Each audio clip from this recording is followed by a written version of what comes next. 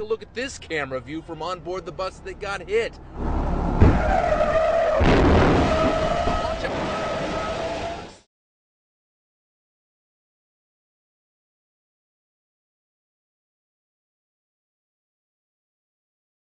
A Ventura County doctor is under investigation for treating patients while under the influence. And that's not all. KCAL 9's Bobby Cable has details of the case against Dr. Daryl Westerback.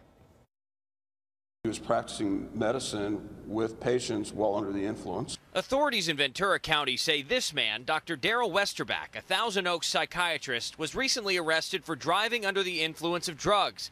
But the sheriff's department says an investigation revealed evidence of potential improper prescribing practices involving drugs like hydrocodone, Vicodin, and Norco. We learned one of his patients had died of an overdose, and we are looking into that death of that patient while he was under his care. With the surge in prescription drug overdoses in parts of Ventura County, the sheriff's department here has commissioned a new 7-person task force to try and combat the problem. In addition to Westerback, the task force is also looking into other doctors as well. There was recently a raid here on the offices of Dr. Terry Stanger. Although no arrests have been made, the investigation is being handed over to the DA's office. Terry Stanger was putting tens of thousands of pills a month on the street.